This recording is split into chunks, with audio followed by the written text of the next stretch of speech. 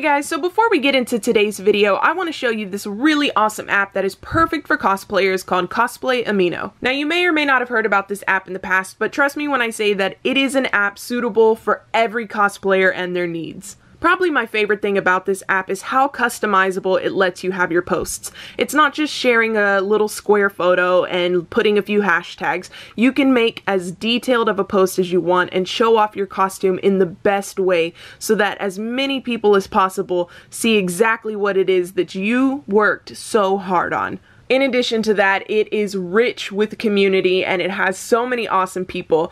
Already, as I'm making this video, in the live view counter down here, there are 202 members from around the world online.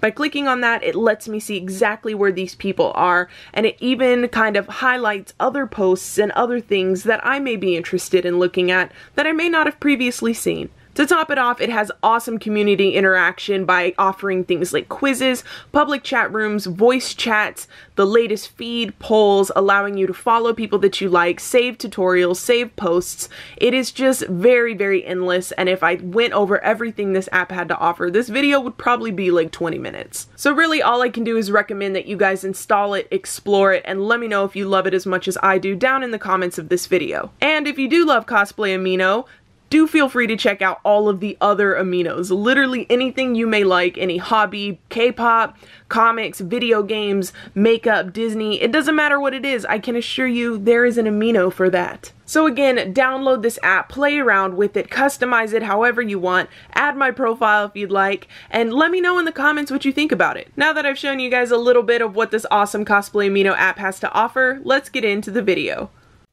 Hey everyone, so back in 2016 I showed you how I like to make my cosplay breakdowns. So people like to do their cosplay breakdowns a lot of different ways. Some people use an app on their phone, some people like to just write everything down in a spiral notebook, and there really is no right or wrong way to do it. And while I currently use a small spiral notebook to keep all my cosplay planning and ideas and thoughts down in as I'm currently working on a project, I do use my breakdown method from the older video in a different way. And the way I like to use them nowadays is in my cosplay reference book, which is actually just a binder. So the way this works is I create my older breakdowns and I store them in this binder along with fabric swatches and all kinds of information of all my previously completed costumes. Now doing this is completely optional. You don't have to do anything like this. It's just something I like to do. It helps me feel more organized about past projects. It helps me look back on things that I completed in the past, materials that I may have used, and it just puts all of that information in one organized location. Because honestly, even if real life gets a little hectic and crazy and messy, at least my cosplay history is organized, right? So enough talking about the binder and waving it around, let's look at what's actually inside. So I have organized these costumes by the year that I made them. I didn't actually write the years that they were completed on the pages, but that's definitely something you can do. So the first thing you see for every costume is the actual breakdown page. This features a photo of the character in the outfit that I'm cosplaying, the character's name, the wig I used, the contacts I used, all the different costume pieces, all the main different supplies I need, and then any extra information that I need is written down at the bottom. And then in line right after that are my fabric swatches page. So getting the information for your fabric is actually super easy. Just take pictures of the end of the bolt when you're buying your fabric. That's going to give you the name of the fabric, the type of the fabric, how much it costs, and of course the SKU number. All of this information is important if you ever want to go back and order the same thing and they just don't have it in stores anymore. Maybe you need that information for online. As you can kind of tell, some of these costumes are old, so I don't actually have all the information for them and they don't exist online anymore. So if I ever did need to order more of this, I'm kind of SOL because all I know is that I bought it at Joann's. So the pages for the fabric swatches is exactly like the breakdown when it comes to the design. Each page has 4 little spaces for me to put different fabric swatches and all the different information that I like to include, but I do want to stress that when you are storing fabric swatches, make sure you cut them out with pinking shears. That is why the edges have these little diagonal lines.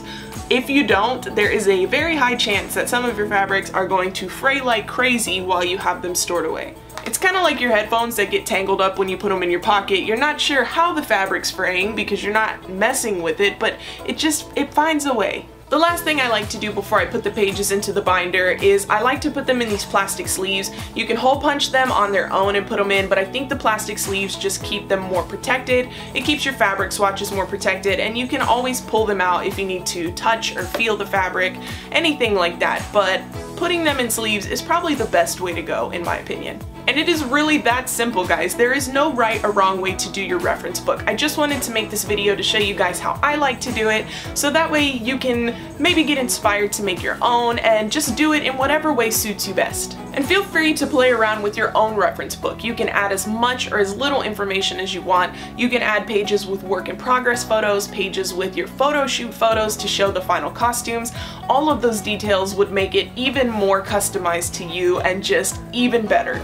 To be honest, I'm probably going to add a lot more to my own. As you can tell, I obviously don't have all the costumes I've ever done in here, and I don't have all of the pictures and information of the costumes I have done in here. I, truth be told, only put this together a couple of weeks ago, which is why I'm missing a lot of fabric information and things like that, but I thought it was a really cool idea. It's something I've wanted to do for a really long time, but I just never actually sat down and did it. But really, one of the great benefits of having a reference book or something to look back on your costumes is it shows you what you've accomplished, and not only that, keeping the fabric swatches help you, of course, reorder fabric for the same costumes, but if you ever have used a fabric before and want to use it for another costume, or just want to see and touch and get a general idea, having small swatches of everything you've worked with, everything you're familiar with right at your fingertips, just really makes things a lot easier. But I hope this video helped inspire some of you guys to maybe make some of your own reference books, or just throw together some fun swatches in different creative ways to show off your old works. If you do put something together, I'd love to see it, so feel free to tag me, whether it be on Twitter or Instagram. My username is HatterInsanity,